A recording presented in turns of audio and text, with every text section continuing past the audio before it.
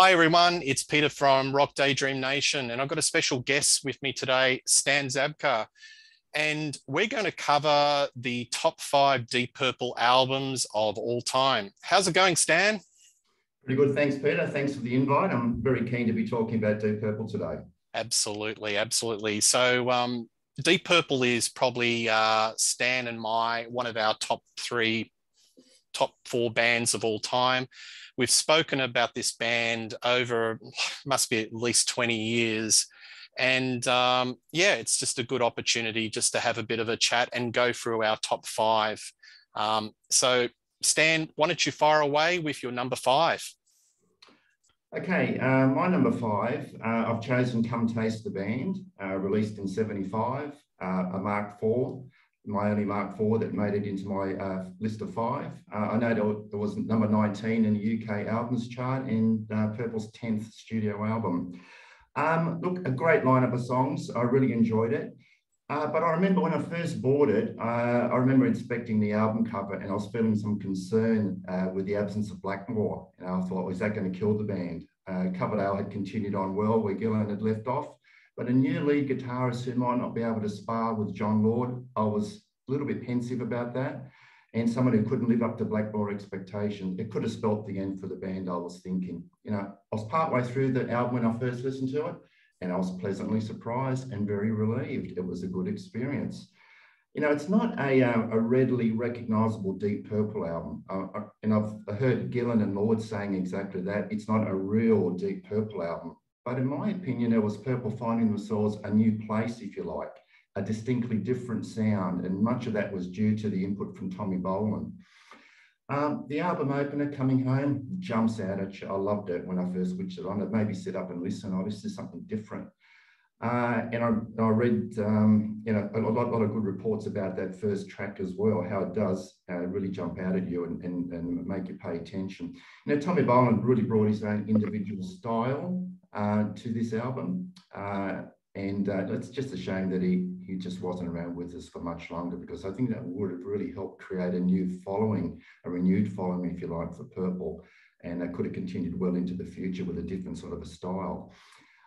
Same disappointment with the Mark II lineup. There was so much potential for that format, and you know, Lord and Blackmore were all saying, you know, just think what we could have produced if we'd stuck it out, the quality of material that would have come from that. So it's similar to that.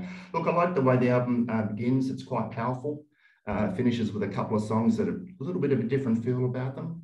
But that's what I like about it, because the album's diverse in its delivery. I really love that.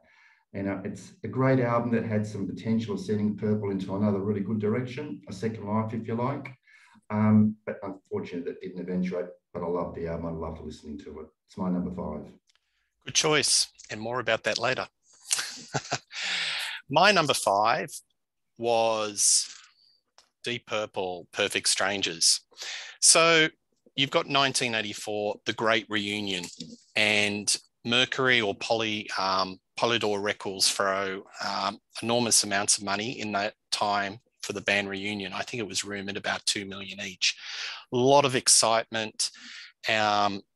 You know, the Purple reunion had been spoken about for at least between 1978 to 1984. So through the various offshoot bands, there was always this rolling sort of rumors that Purple were going to get back together, because there were all these offshoot bands. You had your White Snakes, your Rainbows, your Gillans, but there was all this, you know, sort of a tidal wave of rumors that, you know, when are Deep Purple going to get back? And it finally happened in 1984. I think this is a really, really great album. And like a lot of the Deep Purple albums, the opening track, I think Deep Purple have a knack of having killer opening tracks on their side one and side two. And Stan, on this one, knocking at your back door with the Jaws-like start, you know, dun, dun, dun, dun. And then as soon as you hear Lordy playing those, you know, opening chords, and you've got the Roger Glover bass, and then Richie Blackmore. When I put the headphones on, man, I had a shiver up my spine. I thought, Purple are back. You know, this is fantastic. I mean, it was in 1984, but it felt like a 70s album, but it had little tweaks that sort of made it feel like it was kind of more modern, but it still had that classic Purple sound. And going back to the topic of killer opening tracks, Perfect Strangers, which, you know, arguably is probably one of the 10 greatest Deep Purple songs of all time, that really beautiful Kashmir guitar bit. I listened to this in the last couple of weeks, and even the deeper cuts are really fantastic. Nobody's Home. I used to like that in the day with the pacey and the cowbell and that really great little guitar riff. But one of the tracks that I've really gravitated to as I've got older, and I didn't like as much in the day, is Wasted Sunsets. It's a beautiful little ballad. It's about a hooker and just, how things are sort of dire for this particular person. But the way Gillan sings it, it's beautiful. Richie's guitar work is stellar. And I think that, maybe a couple of years later, that's when he started to go on the downward slide as a guitarist, because you can't keep up that sort of level of expertise and technique. But I think he was still, he had some great guitar riffs in this particular album around 1984. You went to the tour in Australia. You're at that concert where George Harrison played in the Sydney Entertainment Centre. It was a magical tour, magical concert. That tour in the States was the second highest grossing tour, just behind Bruce Springsteen. So they did major stadium business with this album. But unfortunately, and I think this is a topic for another show, they just didn't keep it up. But that's my number 5, Perfect Strangers, and worth checking out. Yeah, good choice. Okay, my number 4, Fireball, an earlier one, released in 71, made number 1 on the UK albums chart, and I believe 3 Purple albums did become number 1 on the UK albums chart. Their 5th album and their second Mark II. So I might throw up that. There we go. Sorry about that. Killer choice.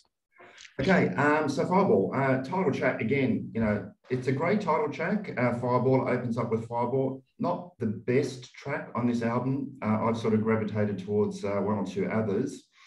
The opening sound effect always intrigued me when I was first listening to it. Then I listened to Lord say, yes, it's an industrial air cleaner starting up. That's what kicks off Fireball. So, okay, so it is that.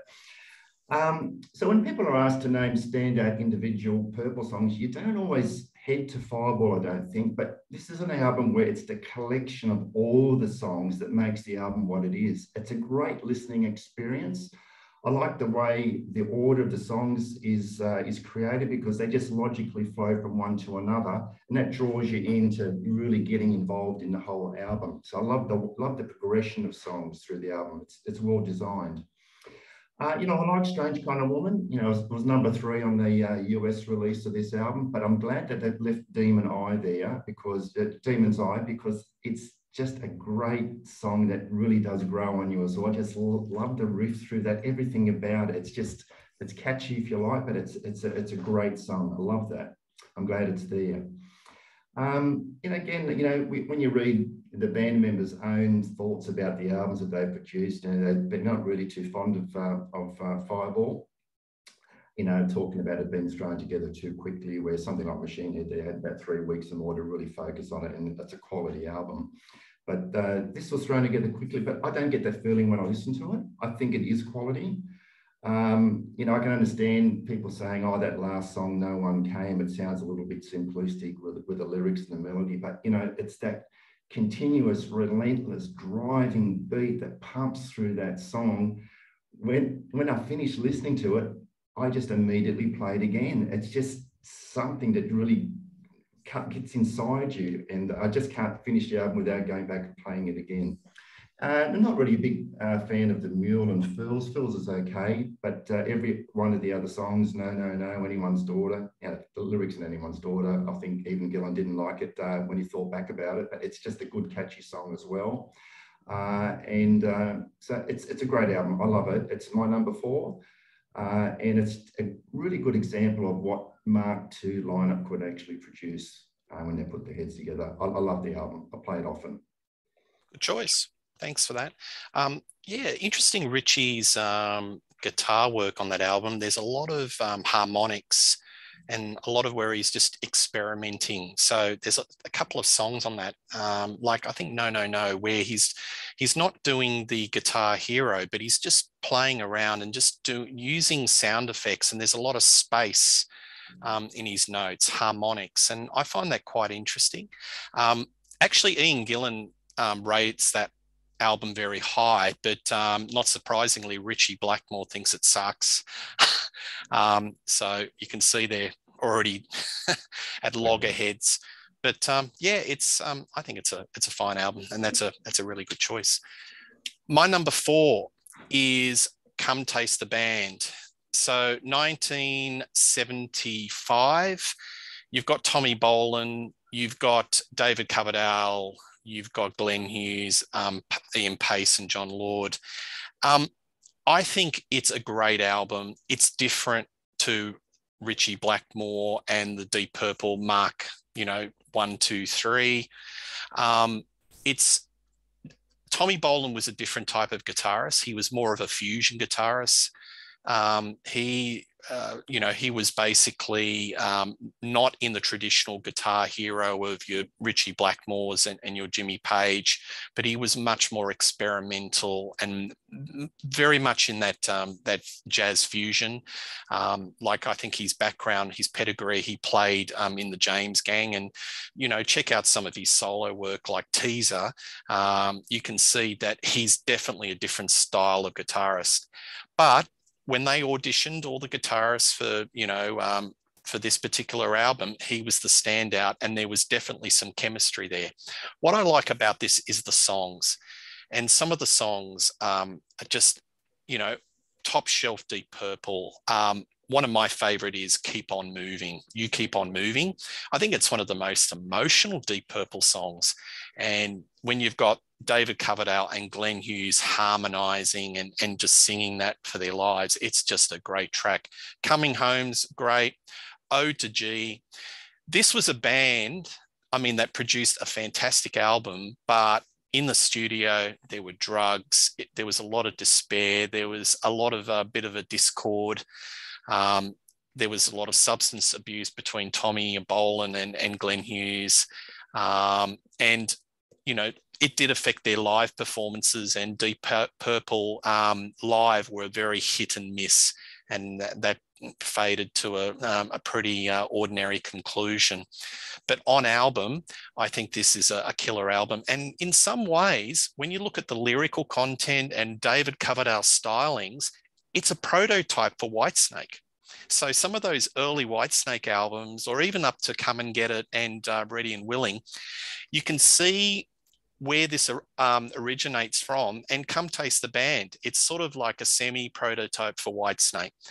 That's my number 4. I like it a lot. I think it's a killer album. Fantastic. Okay, all right, my number 3, it's Burn. And I was going to say to you before, I really love David Coverdale's voice on that, on the last album, and that sort of trend. I've got some comments about that when I come into Burn here. So I'll just bring Burn up on the background for myself here to remind myself what I'm talking about, and get rid of the candle from behind my head. Now, Burn, released in 74. It's a great album cover, isn't it? Released in 74, it's the Mark III lineup. It was a number 3 in the UK albums chart. I thought it could have gone higher when you look at the other ones that made number 1. Their 8th studio album. Some fantastic tracks on this. Burn might just take your life. I can listen to them forever. Mistreated jumps out because Coverdale's voice is just brilliant.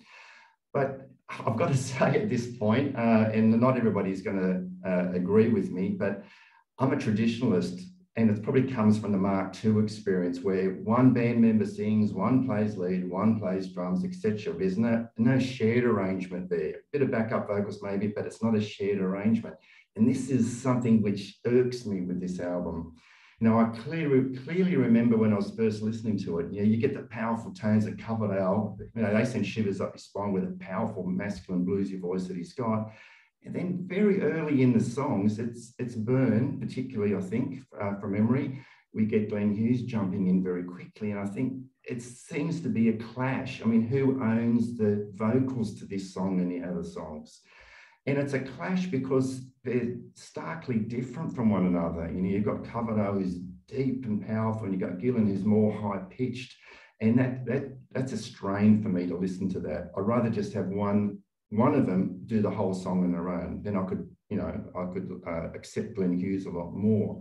But that destroys it for me. That hurts Burn and Might Just Take Your Life a little bit in some other songs. But what saves it is just the brilliant musicianship in that album. You know, when Lord puts fingers on the keyboard and Reggie picks up the guitar, I don't want to listen to anybody else. And some of these songs, they just master so well. It's just something you want to listen to and hear over and over again. So I'll push the Glenn Hughes experience aside. He's technically a great singer. I'm not taking that away from him. Sorry, Glenn, if you're listening.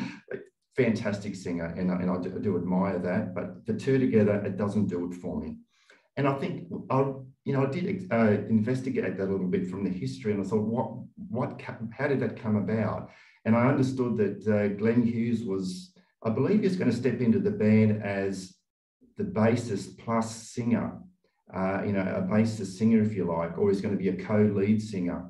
And at the time, I think they were talking with, if I remember correctly, Paul Rodgers from Free. They were trying to talk him into the band, and but he said he sights on forming bad company, so that didn't eventuate, and David Coverdale stepped in. So maybe that was a bit of an overflow from that discussion, and that's where David Coverdale stepped into that understanding that there was going to be a dual singers in the band. I don't like it, but they get through it, and I think it's because of the great songs that they do deliver.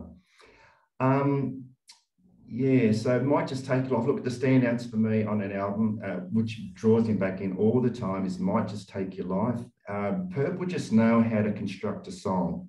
You know, it's not a basic structure, and in it, sometimes they surprise you when they come in with improvisations and multiple improvisations through the same song.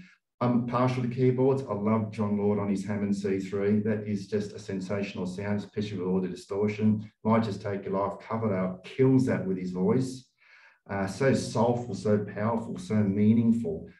Very hard to find other singers, in my opinion, in the hard rock genre that are like that. And also very hard to find people that are so musically skilled that make up the rest of the band. So brilliant album, that one. And I've got to say, the opening tracks, yeah, Purple, as you said, Peter, Purple know how to choose the opening track. And Burn reminds me of the way, you know, Highway Stars, another good example of opening an album with a great song. So those opening tracks, particularly the Burn, it's a great hook. Just want you to force you to listen to the whole album from start to finish and pick it up again and do it all over again. So Burn's my number 3. Great album. I couldn't disagree with you more on a couple of things, and I'll talk more about that. I think Glenn Hughes is fantastic on this album, and I think that the two voices work very, very well. Glenn Hughes has got a magnificent voice, and I understand there's been some criticism of him live, that the dynamics, and you know, but on this album, I think there's a perfect synergy, and yeah, I mean, you rated it number 3, and they've got a very extensive discography. So I think even for those slight misgivings, I think it's pretty good that you've rated that so highly. And it is a fantastic album, and I agree with you completely. But about the Glenn Hughes, I think he's just a magnificent singer, and I think it really goes well with David Coverdale. Rightio, good choice. Deep Purple in Rock is my next one. That's my number 3. So Deep Purple in the 60s were a psychedelic band. They were sort of picking up Vanilla Fudge. They did a lot of cover songs. Their big hit was Hush. They were trying to find their feet. They had a different singer, Rod Evans, a different bass player, Nick Simper. And, you know, Gillan's in, Glover's in, and then they create In Rock. This is a game changer album. This is 1970. This is like the prototype probably for hard rock heavy metal. You've got the opening track, Speaking. You've got Child in Time, which is like their Stairway to Heaven. It's just a magnificent song, and one of the great lead breaks of all time from Ritchie Blackmore. Into the Fire, it's a classic album, and it is the prototype for modern hard rock or heavy metal. If you want to go back in time and look at 1970, you'd probably look at Black Sabbath self-titled, and you'd look at Deep Purple In Rock as to the foundations of hard rock and heavy metal. It's influenced so many people. Even Bruce Dickinson said, he heard Ian Gillan on that album screaming like a banshee, and he said, that's what I want to do. I want to be a rock singer. So Deep Purple In Rock, both on a musical and a historical and a game-shifting sort of level. That's the album, and that's my number 3. Yes, very good choice. I was looking at that one as well, but but it's a great lineup of songs on that album, I must agree. Okay, my number 2 is Who Do We Think We Are? I might throw that onto my backdrop here as well. If you bear with me, here we go. Yes, I love this album. It's the last of the Mark II albums, released in 73. Only made it to number 4 in the UK charts. I think it's their 7th studio album. A lot of good songs in here as well. And it's sort of like what I described with Fireball, how the songs just roll into one another so very, very well. And even finishing off with a very different Our Lady at the very end of side 2. So they've worked it out very well. And again, open up with that brilliant Woman from Tokyo. The last Gillan and Roger Glover connection until Perfect Strangers 11 years later. So it's quite an important part in history, I think, for Deep Purple. And at that time, everybody's talking about the band being in turmoil at the time of the recording, but it still delivers a really good listening experience. I love it. It's got that bluesy feel. One of the great tracks, I just patiently wait for it to come up, and its place in line. A very long song. I've heard some criticism of it, but it's a song that really builds, keeps you hanging in there, reaches a number of crescendos throughout the song. I like that long build up. It's like it's reaching a climax or a number of climaxes, like those crescendos I talked about during the song. Yep. And it gives you a bigger impact when that happens. Yes. So I love that. I love that. I love all the instrumentation in that song as well. Very different. It's not a common type of song that you often hear Deep Purple produce. It's very, very different. That's what I like about it. It stands out, stands on its own. This album, it's a standout in my Purple library. I really love it. As I said, I love that opening song, Woman from Tokyo. Every time Lordy puts his fingers on the piano keys, it's just something really, really special. And that's what I love about this song. It's just not run-of-the-mill stuff. But I've got to say, when I first heard the song, it's something I had to get used to a little bit, and that's that mellow bit in the middle. It's real rocky to start, fantastic riffs and everything else, great singing, and then it slows down, quietens down, gets very melodic. And I think, is this what I really want to hear in this song? Is it spoiling it? And then it starts up again in a really, really great finish, especially with the piano as well. And then after a few listens, then you just become accepting of it. That is a Woman from Tokyo, and it works well. And it was all intentional, of course. That's the way they wanted it to sound. So it was just something I had to get used to, but I love it. So it doesn't irk me at all these days. You don't mind the but you just don't like the honky tonk piano bit. Oh, the honky tonk's all right, but that's that really quiet stuff in the middle, It's right. it's like a different song. It's like it's a great song, and it's been interrupted by some other song, and then they're going to get back to Woman from Tokyo and dispense with it. That's sort of the feeling I had. But yeah, I love the piano right through that song, and the main riff that goes through that song. It's brilliant. Gillan's vocals, of course, he's a great screamer, Gillan. When he puts all his energy into it, great to hear that. So I really enjoyed listening to this album. I think it's sort of in the same vein as Fireballs. It's sort of a style. It's got similarities in their styles, I think, across both those albums.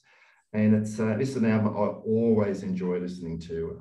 Rat Bat Blue, obviously, that's a standout. Smooth Dancer, those things you probably wouldn't pay much attention to when you give them a good listen. They're standout songs as well. Quality songs and a quality album. It's my number 2. Very good. Yeah. I think that, well, a couple of little sort of bits of trivia. So it's the last Mark II album, and the next Mark II album was Perfect Strangers. So the album's called Who Do We Think We Are? And then the next album that came out in 84 was Perfect Strangers. It was sort of like question response. So it's a little bit of trivia. I like that album too. And the track that I gravitate to, going in the theme of killer opening tracks on every Deep Purple album, is Rat Bat Blue. And I love that John Lord sequencer solo where it absolutely goes berserk and it's sped up. I think it's some sort of Moog sequencer. Maybe one of our viewers can just put it in the comments, but it just absolutely goes berserk and just adds a lot of flavor and a neoclassical flourish to that song. But yeah, it's an extremely underrated album, and I know the band didn't like it at all. They were fatigued. In those days, Stan, a lot of bands like Uriah Heep and Sabbath and Purple, they were putting out 2 to 3 albums a year. That's just, with a touring schedule, that's just unbelievable. You couldn't get away with that now.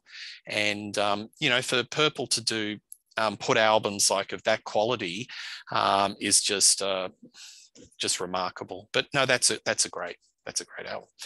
Right, we're getting the business end. So number 2,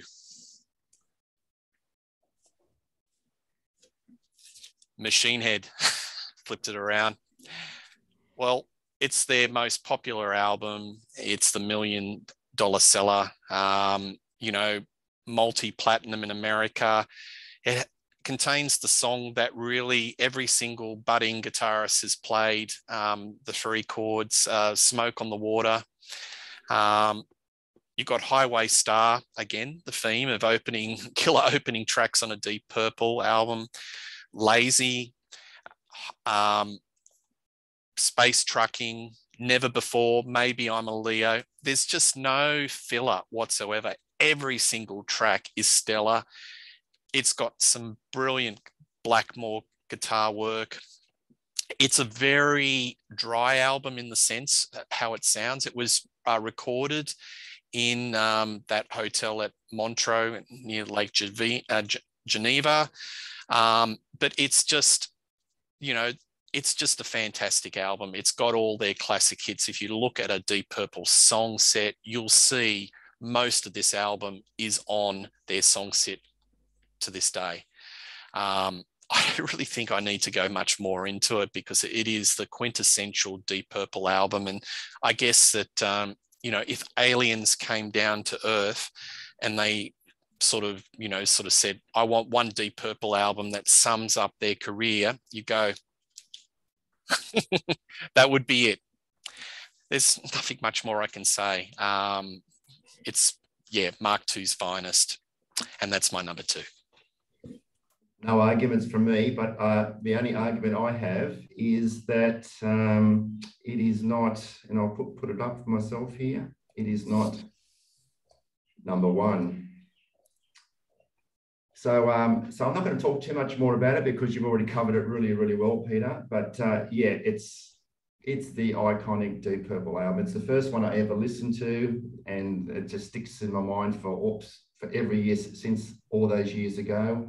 It's their second number 1 in the UK albums chart. I think it went number 1 within about 7 days, they're saying. And there's no filler there. I mean, I've gone through the song list here and I've highlighted basically every song there as a standout. It's been called one of the essential hard rock albums of all time. Yep. I don't think many people are going to disagree with that. When I dropped the needle on the first track back in the day, everything changed for me. I was just hooked on Deep Purple. I thought, what is this band all about? It's just absolutely fantastic. And it's that Smoke in the Water, like you said, it's that iconic riff. Everybody picks up a guitar, even if they can't play anything else, they can play the Smoke on the Water riff. But when you look into the the Frank Zappa story, Funky Claude Knobs was the producer there or something at the time, everything starts to make sense, and it brings that song even more to life because there's history there. All those things happened. It's compelling storytelling. Like Gillan's lyrics, it's a really compelling story that he's putting together in that song. Yeah, it is just so brilliant. You're right. But the other songs are like Lazy. I mean, when I was a kid, I was learning piano. So obviously you sit behind a keyboard, you want to learn Lazy. Of course, you can never play it like John Lord. It's just impossible. He's just absolutely brilliant. But it's an absolutely incredible track.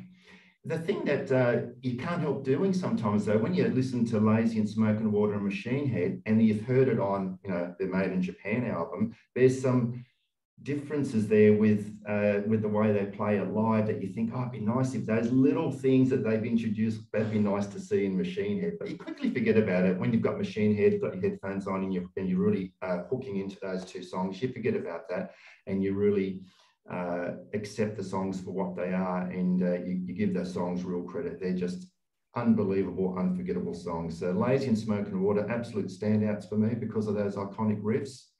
The other songs are great. Maybe I'm a Leo. They reckon it's Gillan's birth sign. And he wrote the song, I think. But that's a catchy sit back and listen sort of a tune as well, with some great improvisation from both Lord and Blackmore as usual. I mean, every time I listen to a Purple song, you just can't wait. Well, I can't wait to hear what Blackmore and Lord are going to do when they've got the stage to themselves. And I'll finish off by saying Never Before as well. That was the commercial track they lifted off the album. Performed fairly well as a single, not fantastically. I think it was that was the first single, I think. I guess our viewers will correct me, and it flopped. Bit of a strange single to release it, but they released Smoke on the Water, and that got to number 4 in the American US top 40. So go figure. Yeah, I read that. It did really well in the US, but Never Before, I like that one too. I mean, it's a very commercial track, I know, but it's a great driving sort of a track as well. And I always listen to that great piano piece at the end, the way John Lord finishes that song with that great piano. And people on YouTube trying to copy it all the time as well. It gives testament to how good it is. But anyway, you've said enough about that, and probably I have as well. That's my favorite. I just can't get away from it. Machine Head's my number 1. No, a great choice. And just still on Smoke on the Water, that lead break of Blackmore's, I think Rolling Stone summed it up best, saying that it was the lead break that conquered America. So that particular year, just American radio was just playing that song, and it was the lead break that conquered America. It's really interesting because I've got a lot of the demos, a lot of different versions of Machine Head, and Blackmore cannot play the same lead break in twice. He'll change it up. So I've heard Smoke on the Water with different variations of the lead break. I think he's got a very short attention span. He just likes, his mind is churning and he just wants to go on to the next thing. And for them to get that one take and, the lead break the way it is, I think, that's outstanding. But yeah, great album. Rightio. So Business End for me. There you go. That's my number 1 choice. Burn. I'm a unabashed Mark III supporter, and I always have rated this as my favorite album of all time. I think this is it's an exciting album. I think when you put the needle on track 1 with Burn, it's just, you get a whooshka. It really just hits you between the eyes. And, even side 2, going with the theme of killer tracks, You Fool No One. I don't think Ian Paice ever played the drums as well as he did on this album. Some of the most complicated fills. And I read a story about You Fool No One that it took him so many takes to get it right, because it was such a complicated drum fill. But my God, when he gets it, he nails it. But I think Ian Paice in this album, he's never been better. So they get Coverdale. Coverdale auditions. He basically sends in a tape because it was in a melody maker that Deep Purple were wanting to audition various singers. So he did a drunken rendition of a song, and they were listening to it. And even though he was out, sort of, it wasn't the greatest audition tape, Lordy heard it and said, that guy's tone is really, really good. And they got him in and they auditioned him, and the rest is history. Yeah, look, I think that Blackmore liked the masculine sort of Paul Rodgers tone in Coverdale's voice. And I think during this album, it contrasts beautifully with Glenn Hughes. He's got that Stevie Wonder, that very soulful voice. And to me, I think this is like a soul group, like Sam and Dave, where you have these soul singers and they're interchanging. And this is like a hard rock version of Sam and Dave, where they're doing that interchanging. You always know that Coverdale's the lead singer, but when Glenn Hughes chimes in, I think it's wonderful. Even the deeper cuts, Might Just Take Your Life is a great one. Lay Down, Stay Down. There's a middle section where Lordy's just trading off playing the piano, and Blackmore comes in with his guitar. Oh, I've got to shiver up my spine right now just thinking about it. Sail Away and Mistreated. Is that the greatest, one of the greatest Coverdale vocals on vinyl ever? It's probably a power ballad. It's probably the most the origins of the 80s power ballad, but the way it builds up and telling a story, and it's bluesy, it's magnificent. So why do I like this above Machine Head? Well, I think it's more edgy. It's a sexier album. I think the performances are punchy. It's more in your face. Machine Head, don't get me wrong, it's clinical, it's dry, but it's beautiful. It's like 10 out of 10, but I'll give this album 11 out of 10 because I just think that Coverdale and Hughes just lift this out of the park, and I think the band was just on fire. And needless to say, so Machine Head went to number 1. Who Do You Think We Are went to number 3.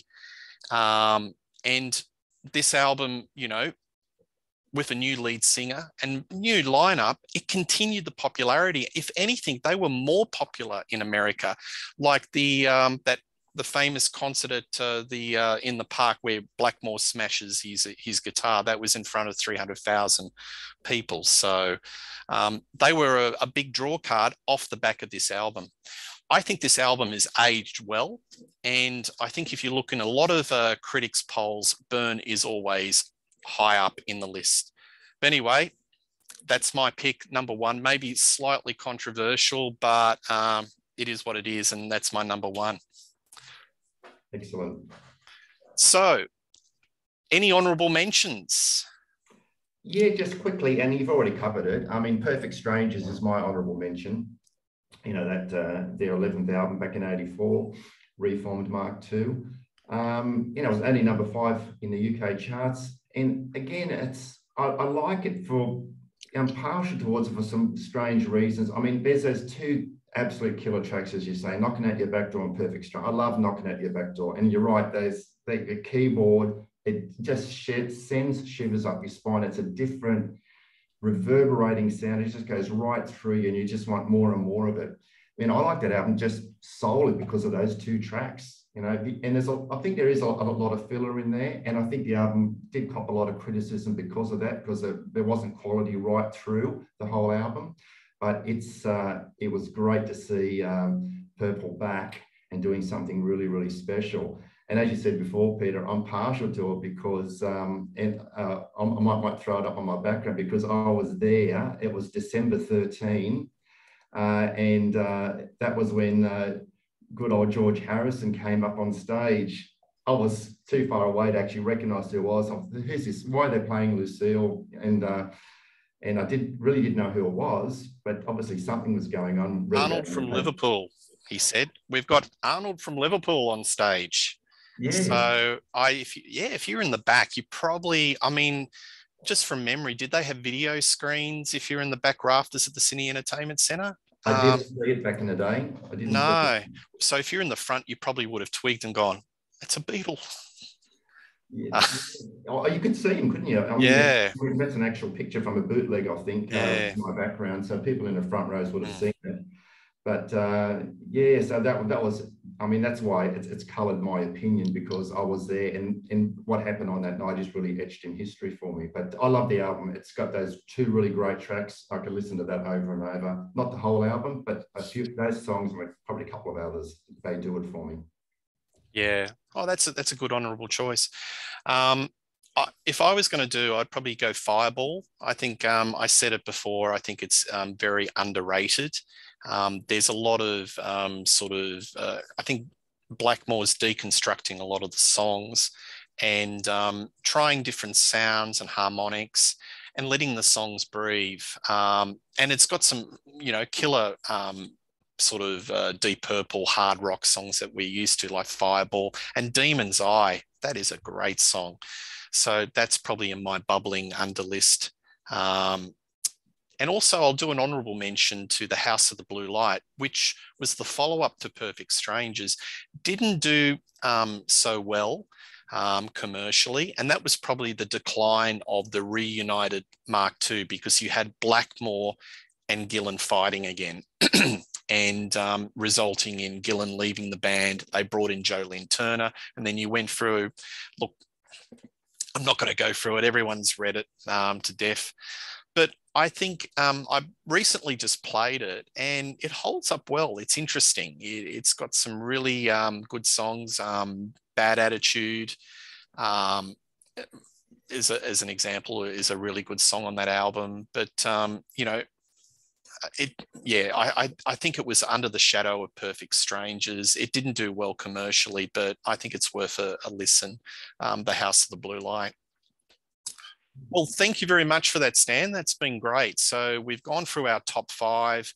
I would really appreciate the viewers to put your comments as to what your top 5 Deep Purple albums are. Maybe some things that are a bit controversial that you want to just tell us what you think. Be nice. Please subscribe to Rock Daydream Nation, and we're going to have plenty of chats coming up in the foreseeable future. Bye now.